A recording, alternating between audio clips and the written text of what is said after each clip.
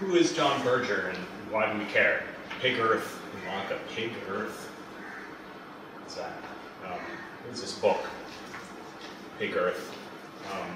We all read this book together in the Uva province between 2020 and 2023. They're very eventful years in the history of Sri Lanka that you all lived through as well.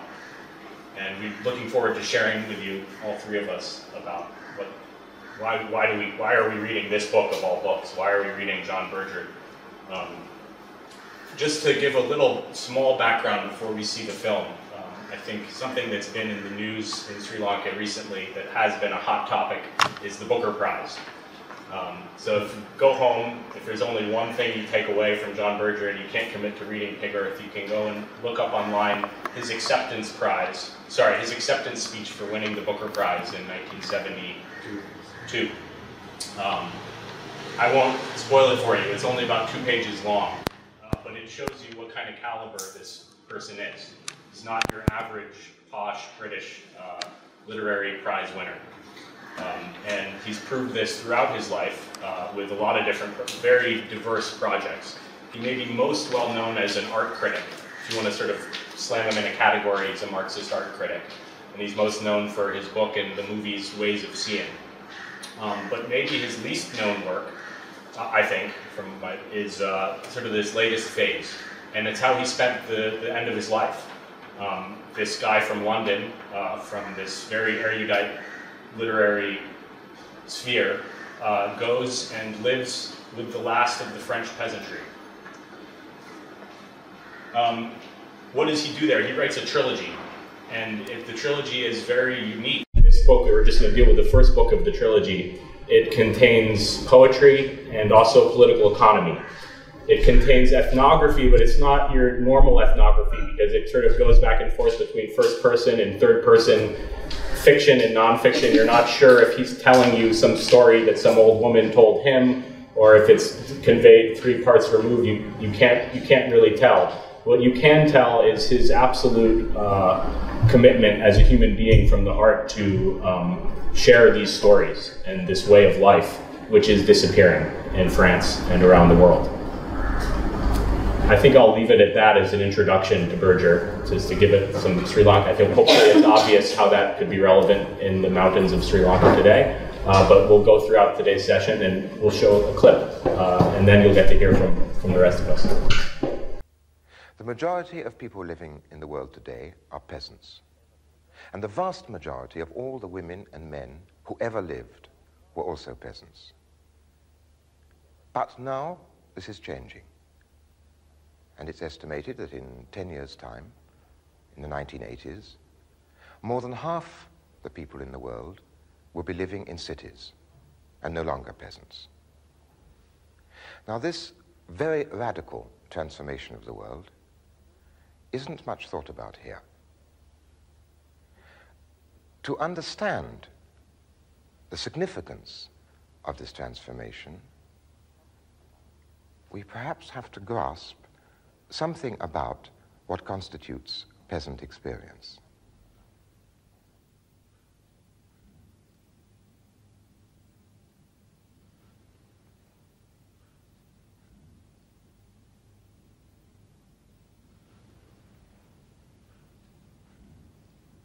Most exhibitions of photographs remove the images from the living context in which they were taken.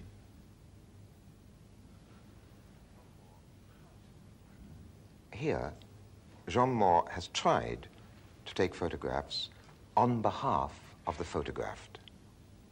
Although, as we'll see, the interests of the photographer and those photographed don't always coincide exactly.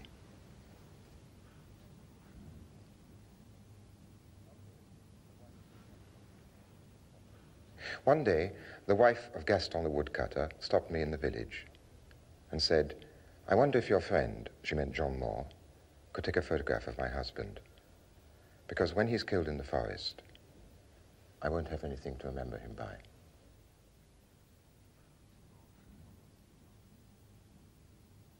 Jean followed the sound of the chainsaw and eventually found Gaston in the forest. He's paid by the cubic meter of wood stacked on the side of the forest road for the lorries to take away. When he heard about his wife's request, he shrugged his shoulders. And then he added, "But if you take some pictures to show what the work is like, okay."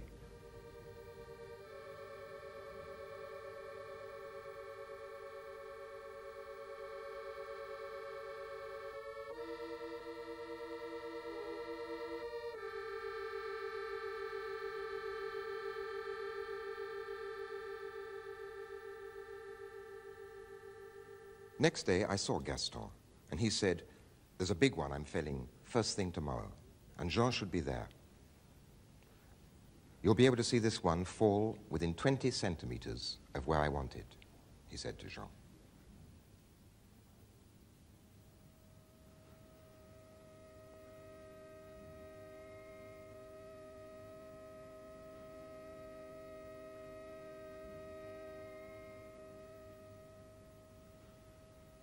And when Jean showed him the printed photographs of the tree falling, Gaston said, "These are the kind of photos I've been dreaming of during 20 years of woodcutting."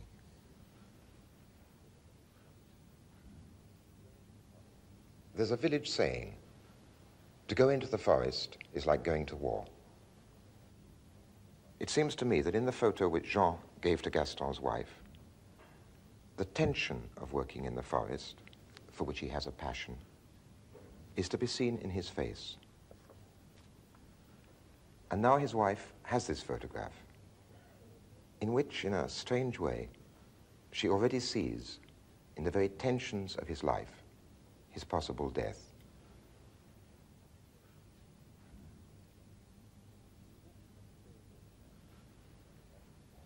We look at still photographs like we look at no other images. When we're looking at a film, we live in imagination in the time of that moving film. When we look at a photograph, however recent, we are looking at a moment from the past. Film confers a kind of immortality. All photographs are a reminder that everything passes.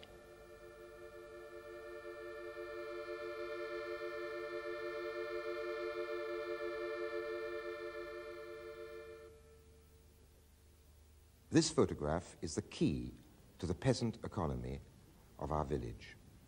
In the books on the windowsill of the cooperative dairy are marked the quantities of milk that each family delivers morning and evening. For 9 months of the year, a cow supplies milk which can be sold. On average, a good cow gives about 10 liters of milk a day. All the year's work in the fields is in order to feed the family and the cows. It is a civilization of milk.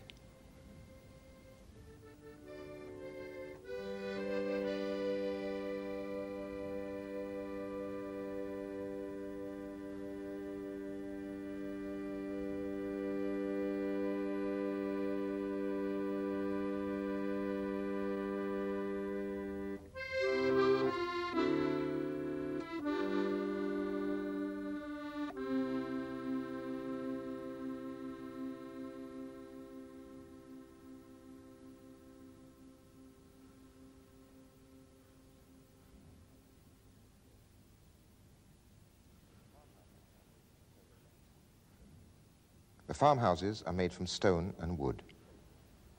They look large because the hayloft, the stable, and the family are all under the same roof.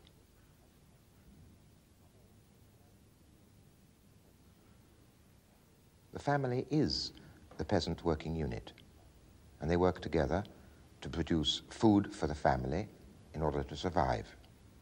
In addition, they have to produce food for others. But they are not agricultural laborers. They don't depend on wages.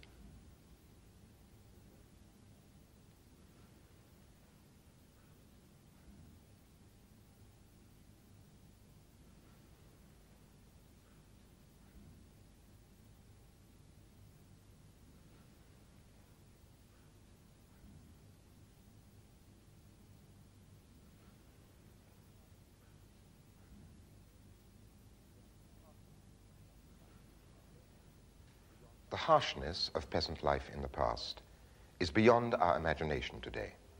Nobody could wish that such a life continue in the future as it was in the past. Peasants were a class of survivors. That's to say, most of them succumbed, victims of accidents, famine, disease, fire, crop failure, war, marauding enemies, and those who came from the cities to take the first and largest part of what the fields produced. It was often only a minority who survived. Those who remained were cautious, cunning, indefatigable, and philosophical. Their philosophy cannot be put quickly and simply into words, but something of its spirit is still visible in some faces.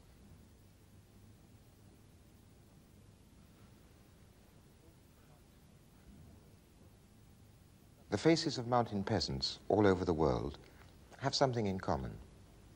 They look carved, as if in wood, from their own forests. Mountain peasants recognize the precariousness of life. Life is a brief stay on a precipitous slope, and they have a sense of humor and of the absurd. I work in the stable and fields with our neighbors, who are now friends, but I remain a stranger. There's another photograph of me, the one in my passport, and this means that I can leave, I can travel, I can choose where I want to be. No peasant can do that. A peasant no more chooses a job than he chooses the village to be born in or the weather on a particular day. Work, place, weather, birth, death are all part of the same thing, which you have not chosen. All choices are small. The most important is to accept what is necessary, either well or badly. And that choice involves self-respect. Economists and agricultural experts have evolved a plan according to which peasants in many parts of the world will soon disappear. It takes centuries or millennia to make a peasant tradition, but peasants, with their tradition, can be eliminated in one generation. Now the question is, will the system that is replacing them, the system of multinational agribusiness, feed and cultivate the world better? In Europe, one of the ways in which peasants are being eliminated is through mechanization. Machines can now do work which once broke the backs and crippled men and women alike. Yet those machines cost so much that only companies or banks, not peasants, can afford them. One of the stories is about a man called Marcel, not the same Marcel as the photo. His son buys him a second-hand tractor, but he doesn't want to use it. He doesn't want to become addicted to it. One day, when haymaking, he tells himself why.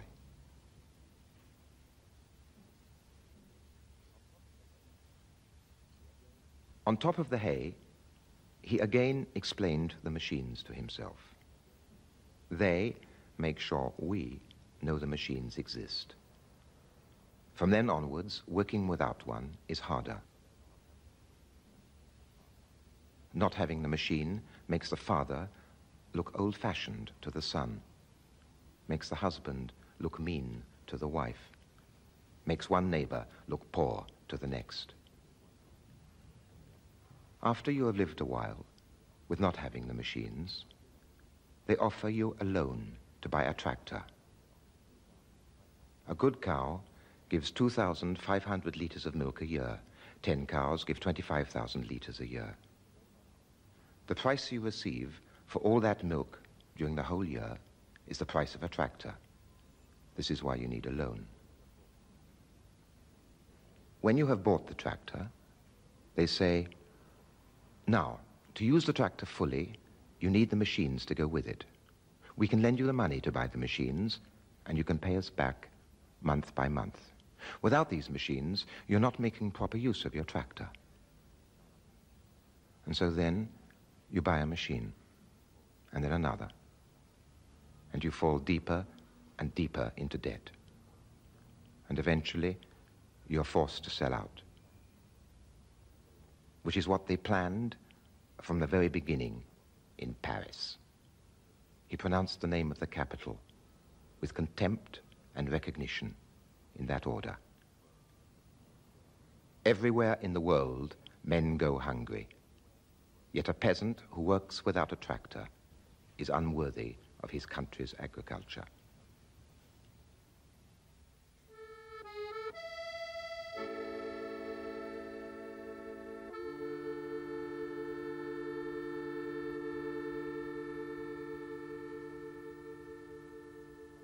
Day by day, the peasants make the economists sigh, the politicians sweat, and the strategists swear, defeating their prophecies and plans all over the world, in Moscow, in Washington, Peking and Delhi, Cuba and Algeria, the Congo and Vietnam.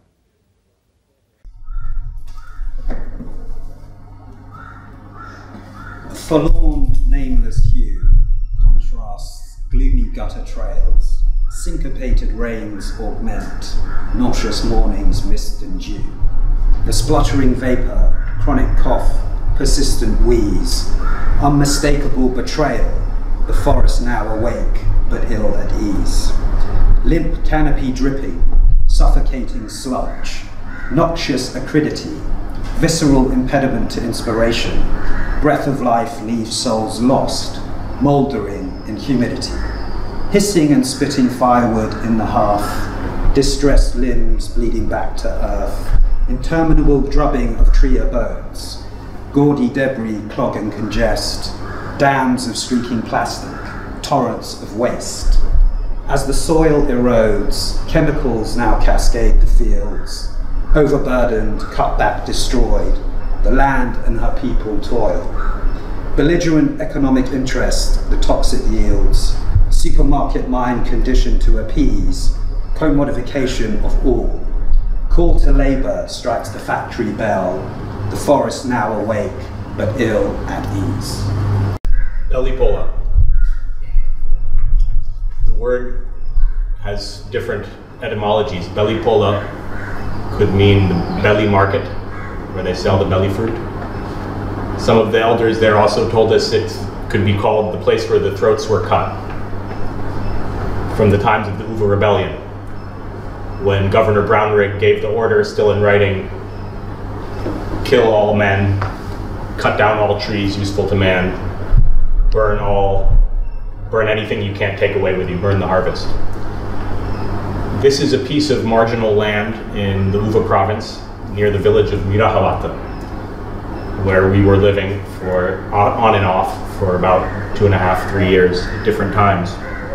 Some of you know the story. We won't talk about it too much. It was an abandoned tea estate that was purchased around 1983, I believe, by Ronald Senanayake. Some of you may know the story. He planted thousands of trees there. Now it's a 17-acre island of forest in a sea of tea and vegetables and grassland. And the three of us were living there during this exciting period of Sri Lanka's history over the last 3 years, where so many different crises have converged in this country. And we've had all kinds of different perspectives on it, whether we're talking about the pandemic or the economic crisis or the organic agriculture crisis or the Aragalaya or the Agrarian crisis, which, as we've been discussing with Upul, is not just a recent thing. It's where we're talking about a catastrophic health crisis nationwide, sometimes referred to as CKDU, but it's much broader. It's cascading and interlinked throughout the whole country. Also in this period, the Indian farmer protest. This was all in our minds, and we all argued about all of these subjects, and we don't all agree on all of these subjects, and that's part of the diversity of what Berger is striving at in his presentation. We're not here today to tell you about analog forestry or about all we've learned about the plant species and the animal species, which we've also learned about those things. We're really here to tell you about our neighbors in the same way that Berger was talking about the people he was living alongside. And as you can tell already, this isn't the beautiful picture of the idyllic paradise mountainside. One time we were discussing, there was a line from Martin Prechtel, who's a Mayan American guy, and he says, people who idealize village life obviously never had to live in one. I remember Shanil said we should write that on the wall here. But it's also something you come to love and have deep respect and appreciation for, and you go back to your urban life and you want to use something smells wrong, something smells different. So we're not here to, I think in some of the other seminars you may have gotten far better than you'll get from us, a statistical analysis of the Uva countryside. There's a line in Eduardo Galeano, if you're familiar with him, he says, where do people earn the per capita income? More than one poor starving soul would like to know. In our countries, numbers live better than people. So we're not here to give you numbers today, really. Berger, but I am going to talk a bit about political economy because this is part of Berger's book. How do these people, these peasants, these farmers, these mountain peasants, we'll talk about that, how do they fit into the global economy? But we're not here to talk about this in the abstract. Quite literally, we're here to tell you about Kanti and Nandana and Shirani and Megamali and Nuan and Nisansala and Ramesh and a few dozen others as the circle expands of our neighbors.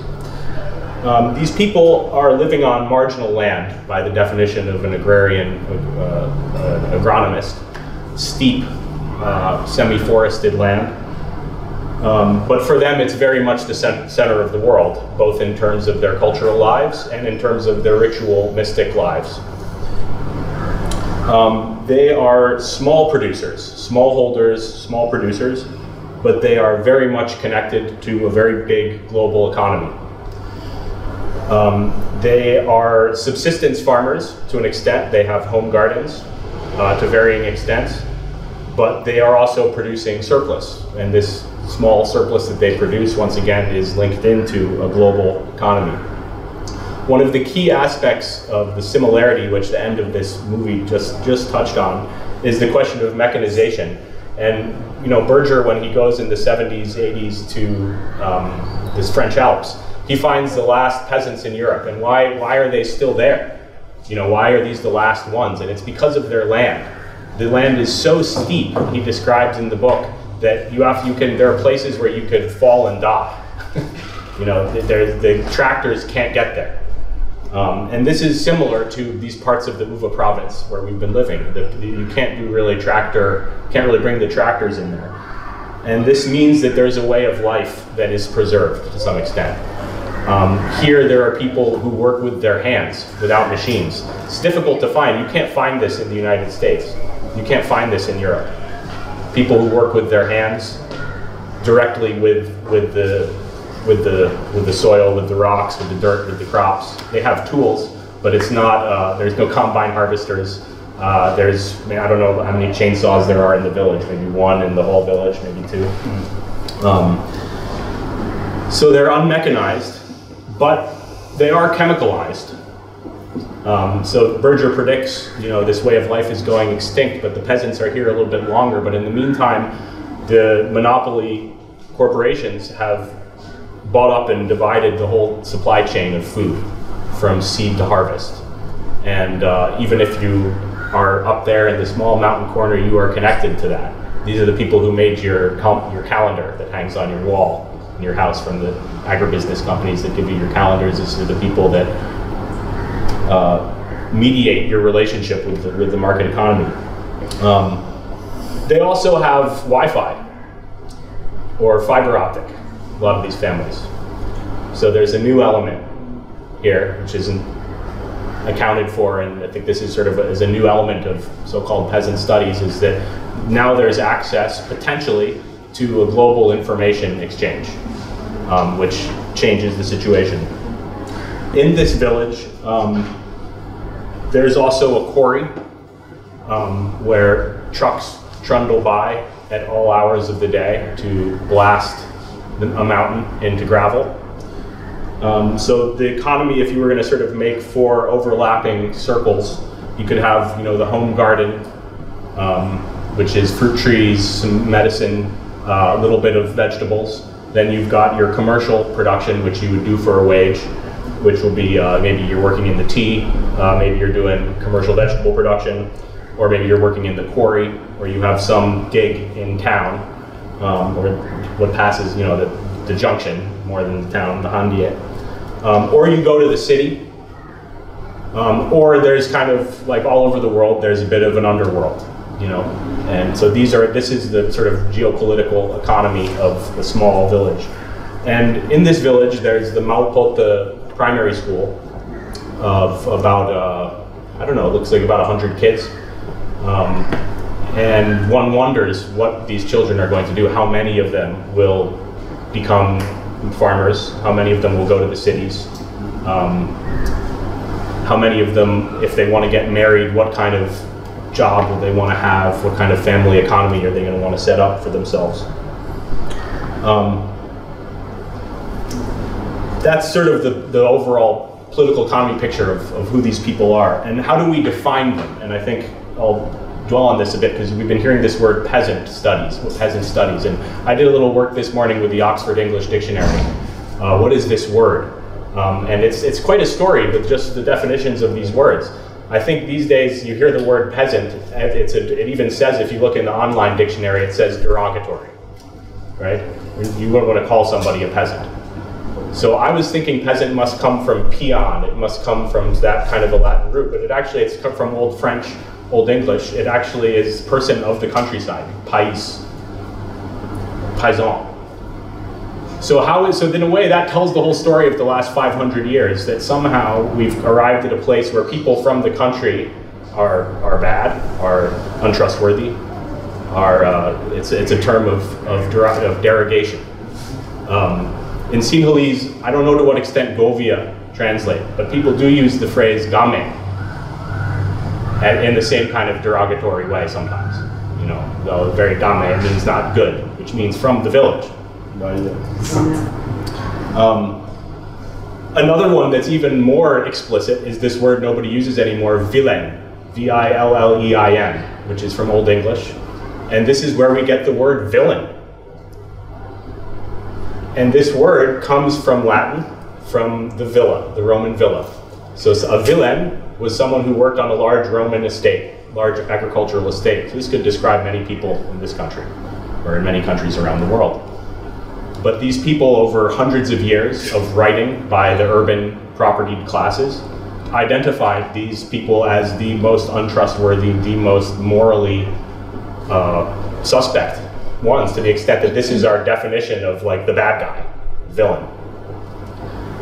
So that in itself tells a story, and it leaves us with a place of wondering which words to use. I'm not comfortable with the definitions that's very vogue now. You would say small farmers. But if you meet some of these people, they're quite larger than life. Small farmers doesn't really sound right if you've become a friend with somebody who's a so-called small farmer. There's a wonderful line in The Grapes of Wrath by Steinbeck where the small farmers, the peasants, are talking about the guy who is sitting on the tractor on his thousands of acres. And he said, how small must that guy feel that he needs to sit on his thousands of acres up there? It's like, that's the real small farmer, is the guy on the tractor on the thousands of acres. This word, peasant studies, started, I mean, Berger says it's very well, you know, it's a class of survivors, a class of people that are going extinct, and moreover, all our ancestors ever. No matter where you come from in the world, you have ancestors who worked the land for subsistence, and maybe to some varying extent, they also produced a surplus that went to somewhere else. How is it that it's not until 1972 when they have a seminar, probably not unlike this one in London, with Berger and Theodore Shanil and a few other people, and they decide to launch it there and say, well, where do we fit in? And there's no academic discipline, so they have to start a journal of peasant studies, which doesn't happen until 1973, that we begin to study all of our ancestors ever. So this gives us a kind of a sense of the gravity of the subject matter, which we very much want to ground here in Uva, in Sri Lanka, and the historical moment that we're in, but I believe touches on the whole human story.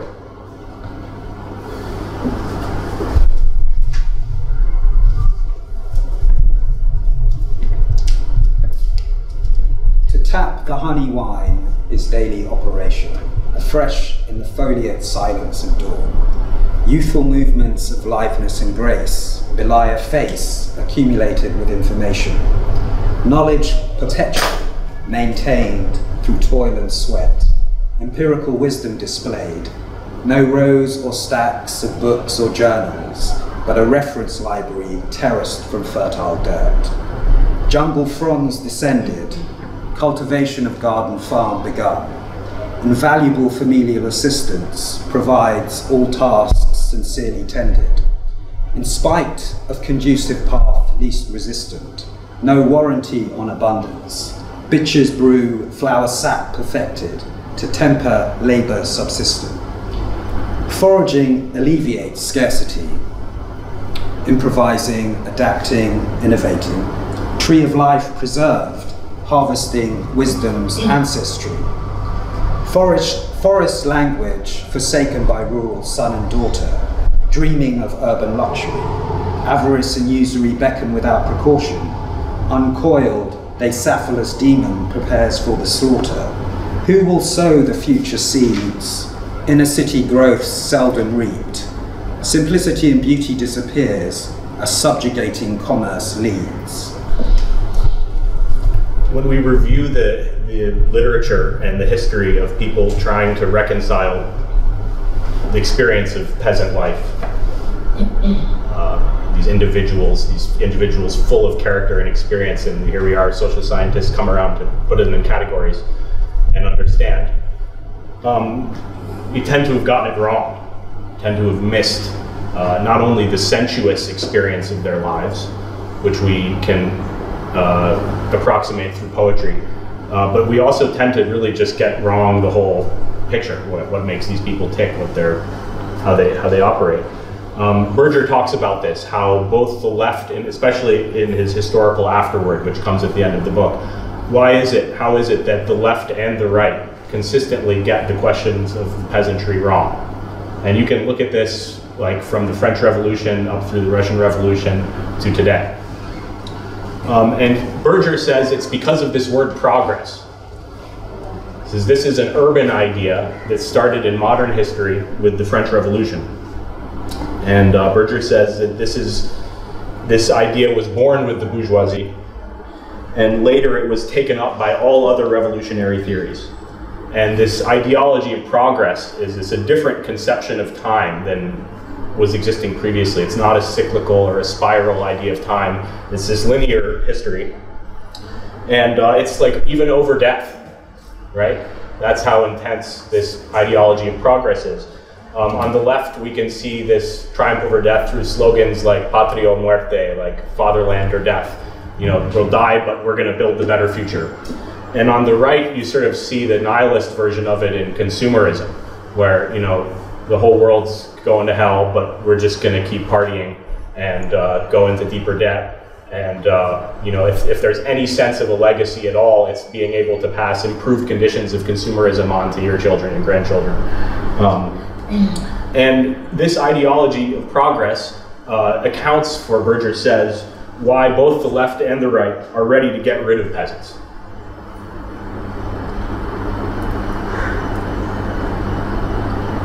There's a line in the Communist Manifesto, which I think is usually not read. I think a lot of that document is written in a sarcastic tone, but they talk about the idiocy of rural life. I've heard this phrase.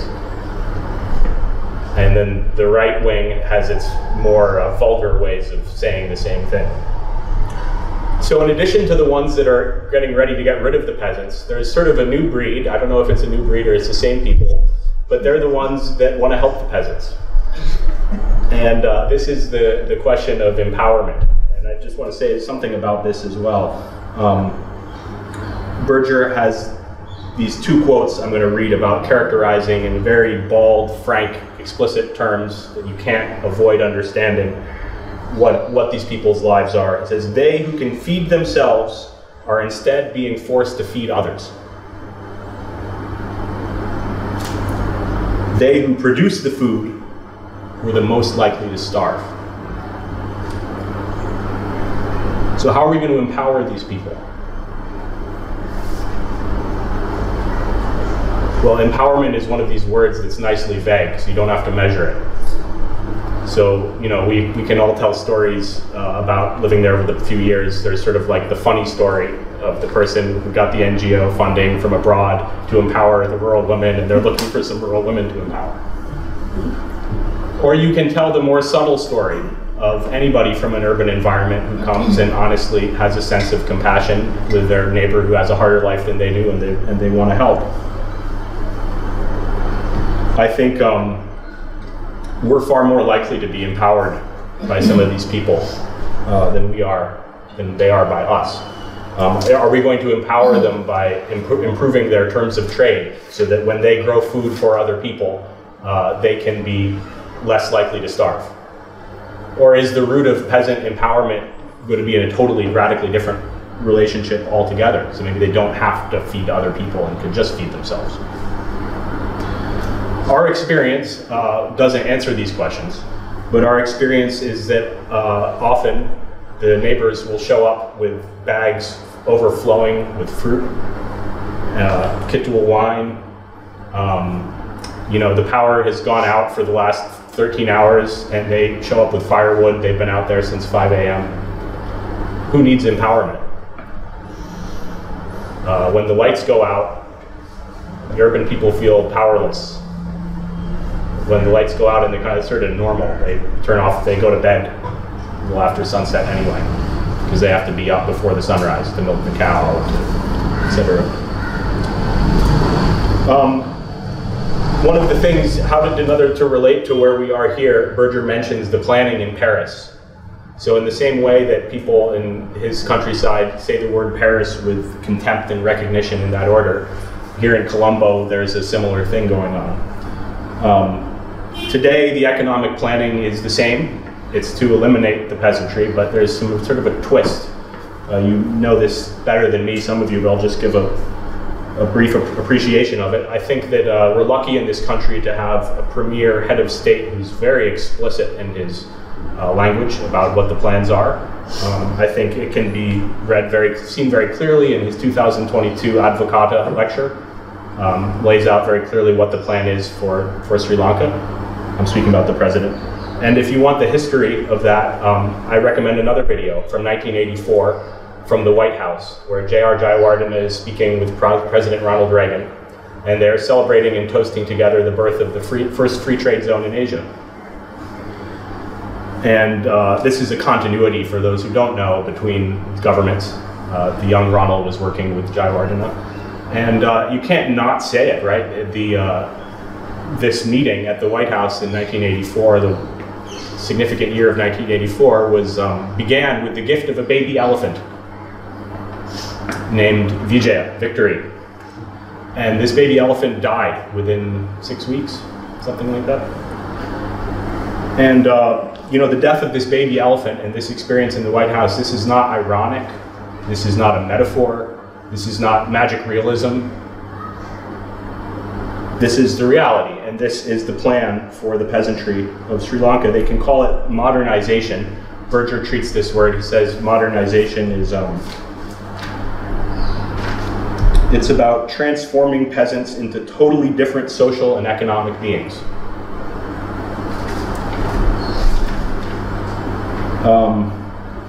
You know, there's some language for this in the Marxist schools of political economy.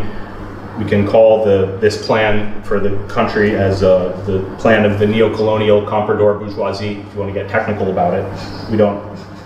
We can do that if that's interesting. But I want to not talk too much. We can also compare the situation with India. What happens when you stake a country completely on industry and services and you let the peasantry sort of just write them out of history?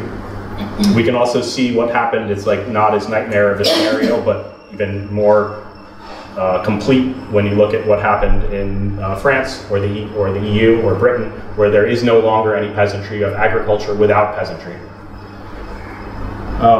I think maybe a good way to talk about this in Sri Lanka, if you'll forgive me, is to use the phrase that there's a specter haunting us here, and it's the specter of Singapore. It's a country without peasants. It's a kind of a genocide, if you want to think about it in terms of eliminating a way of life completely. And it's also a physical genocide if you want to think about it in terms of the images we saw in COVID in India, with like people who were farmers dying en masse in the streets of the cities. We need, calling all social scientists, we need an alternative. We need an alternative development model. One that's not premised on the destruction of the peasant way of life, but one that's not rooted in preserving some kind of bucolic fake image. I've been searching, I think this is interesting, Charan Singh's work, India's Economic Policy, the Gandhian Blueprint. I'm not here to say this is the answer, but do we have an alternative development model to recommend other than modernization rooted on the destruction of the ancestral way of life? I'd like to participate with all of you in a seminar, a long-term process of creating this kind of a development model. It could be a study group. I'm associated with the journal Capitalism, Nature, Socialism. If the social scientists would like to, if we could join forces in this sense. I'm going to skip Charan Singh, excuse me. I'll just try to race to the end here. The whole debate has a new urgency because of the situation we're in, which we can use the word ecological catastrophe for. It's not, we can't just say climate change, we can't just say ocean acidification or sea level rise or soil erosion. We really have to talk about an ecological catastrophe because it's all cascading and nonlinear and interlinked. This forces us, as we've realized that collectively as a planet, we're not living correctly as a global civilization, metropolitan, capitalist, industrialist civilization. It's not working. Every school children can tell you now, it's not controversial. There's a whole movement that I'm more exposed to in Latin America to get back to our roots of the indigenous people and the campesino people and the people that live with the land and know how to relate to the land in a way that doesn't destroy it and doesn't destroy each other.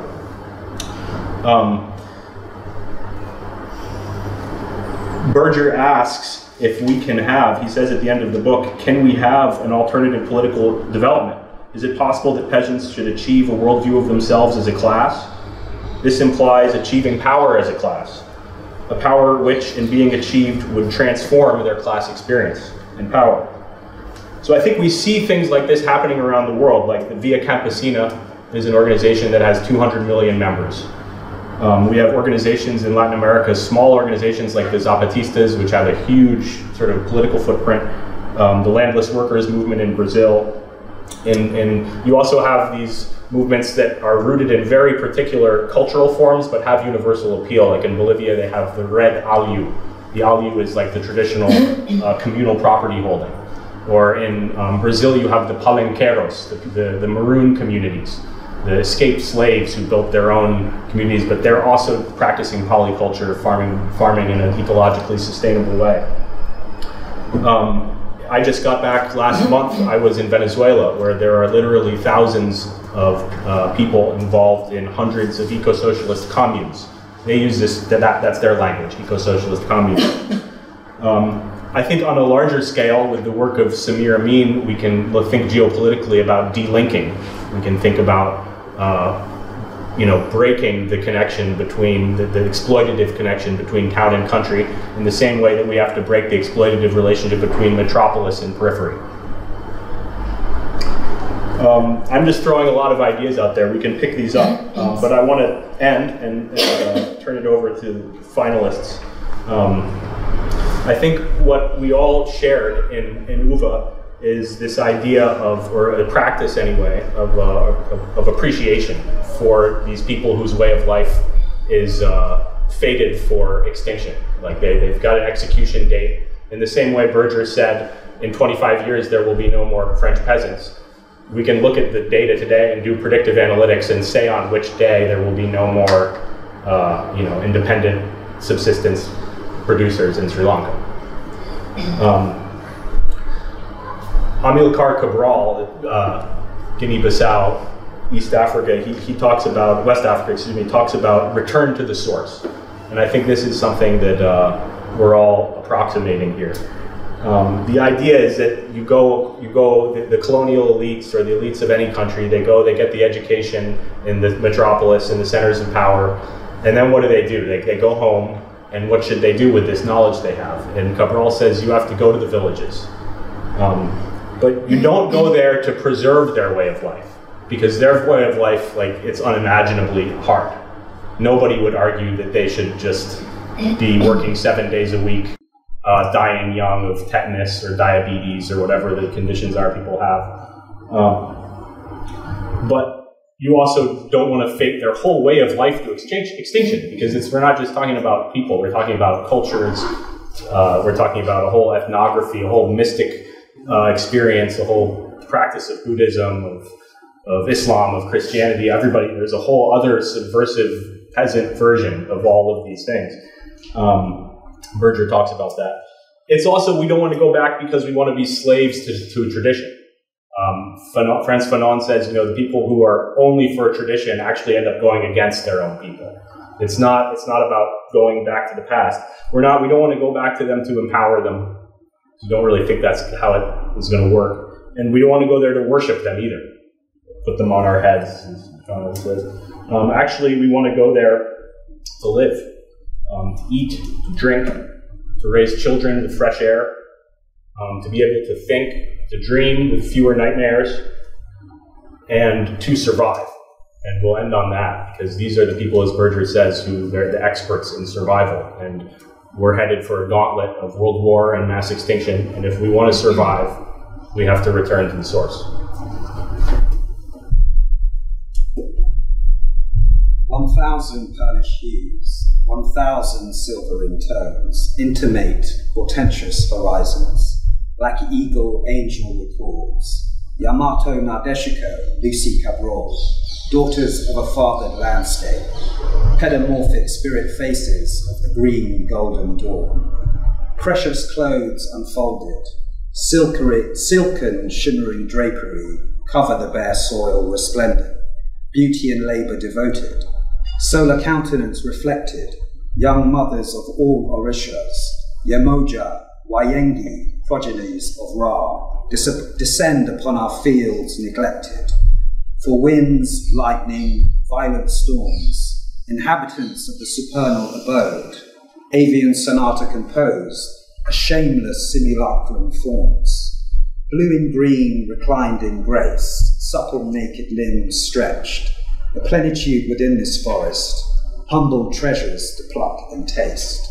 Harmonic beauty resonates, value understood by few, nurtured and sustained, the inner field cultivates. A cantata sung by few, circadian dance, suddenly self-conscious, disappears beneath 7 veils. Days long past, forested gates entered with reverence, walking alone, dedicate, inadequate, persona, desolate, dreaming the dead living. I, in the forest, found myself very frequently coming back to Colombo. So I had a very much less immersive experience. And often on the route I traveled behind the trucks, carrying timber, cut down trees, and stones from the quarries. So sometimes I'd be stuck behind them for hours. But I would keep coming back to the forest. So I'm going to read an excerpt from a piece that's between the quarry and the forest. And it's fiction. The lorry was less of a vehicle now, so much as a gently decaying hull, like something left too long on the ocean floor, an ill-fated vessel, or the carcass of a whale. No one had dared to drive it off. The villagers knew what had happened inside that lorry, what ruin had come for him when he was dragged from it by the mob, and their superstitions would not allow them to possess it. What they did was scavenge, strip it of its salvageable parts. The steering wheel that bore the soft impressions of his fingers, the tires that had once crushed a small, startled mongoose. It had shone a dazzling red in his headlights, but upon closer inspection, the creature turned out to be merely a dismal blend of dead brown and ash. And so the lorry remained, for rats to nest on the dashboard, for creepers to curl their slim, strangling fingers around the window frames, and for rain and rust to nibble away at the black paint on the side body of the truck that proclaimed, Sajit, Metal Crusher. Sometimes when he permitted himself to reflect on how he wound up here, he saw neither the girl nor the mob, but a scarred face, cut with such deep grooves, you wondered how many ages it had seen. A face that had glared at him like a curse. He had known that face in his boyhood, when it was whole and serene, when the quarry was still a mountain, cloaked in shrubbery, crowned with trees, and marked only by the footpaths of herders, along which he had raced, shirt streaming, stones like teeth in the soles of his feet, all the way to the summit. A decade of extraction had made a beast of her, cut away the curves and contours to reveal a bare wall of menacing, flashing slab rock. The sun hit her full in the face, and she sucked it all in before flinging it back tenfold, scorching. The laborers who toiled there developed a kind of immunity to her, grew tougher, darker skin to withstand her heat, developed a deafness to the constant brain-rattling drill of machinery that hacked and hammered all day long, pounding her into submission. Sometimes she seemed unfazed by the relentless attack of dynamite and steel, as though the tireless efforts of these men to gut her, to blow her open, were nothing more than a nuisance that would eventually cease to trouble her. Other times, she gave them hell, refused to yield any part of herself, deliberately deployed her own body against the workers, detaching blades of granite and dropping them from such a height they sliced open anything that intercepted them, limbs, arteries, torsos. Stripped of her grasses and roots and topsoil, the bald-headed mountain could no longer contain the rains. Water ran unchecked down her ruined face and into the road, where potholes grew deeper, and where oil and mosquitoes lay in undisturbed union. Dogs and children played in the dust, dodging the spray from explosions, while Sajit and his friends leaned against their lorries, waiting for the laborers to fill their truck beds. Once or twice they were invited to share tea and bread under a blue tarp propped up on sticks that served as the stoneworkers' cafe. But they always declined. Very little separated the drivers from the quarry slaves, a narrow trench, a sliver of space that had to be defended in order to maintain the distinction between one man and another. At 16, Sajit was the youngest driver on the fleet. The uncles were fond of him, and the older boys took great pleasure in his initiation into their tribe. There were angels and devils among them, and they all had red smiles. Before too long, he also chewed and spat continuously. Ulcers erupted on his tongue, sprouted through the soft lining of his cheeks. The drivers compared battle scars, peeling back their lips like curtains to reveal sores the size of thumbnails.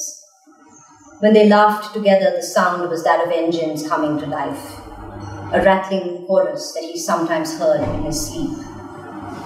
Fume and fuel, his days began and ended with it. At the shed every morning, he handed over a portion of his wages to a man who carried banknotes between his knuckles, fanned out like a peacock's tail. He transacted swiftly, counted expertly, folded bills crisply into his fist, and then pumped. 5 liters, 10, 14, 15, glucking through the pipe. Enough diesel to oil away his misgivings about trundling this mountain in pieces between the quarry and the stone depot in town. The drivers all plied the same route, a sawtoothed road that bordered the forest. Stories shrouded the forest like mist, about a professor's mad exploits, about a demon with a dark, wet mouth waiting to close over intruders. Occasionally, if need so compelled him, a driver might stop to urinate in bushes or lob an empty can or bottle over the spike-leaved sentries that lined the forest's edge. Mostly, they gave it a clear birth. All that green, so luring, so lascivious, who knew what treachery it concealed? Sajid never contradicted these views, but it had become his habit at the end of his shift to stop his lorry at the old entrance, now impenetrably overgrown, and stand at that threshold. The air was cool, and it had the quality of moving water, as though whatever was shed here might be carried away and purified somewhere downstream. Sometimes he closed his eyes and exhaled poison, and only when he was sure the forest had collected it would he fill his lungs with a fresh breath. If he lingered too long, strange compulsions arose in him, and they all entailed prostration to the forest. Not a command, never a command, more an invitation to lay his chest on the ground, to rest his cheek on the damp earth, to let his forearms take his weight, and then to slither forward on his belly like some enormous reptile right into the forest.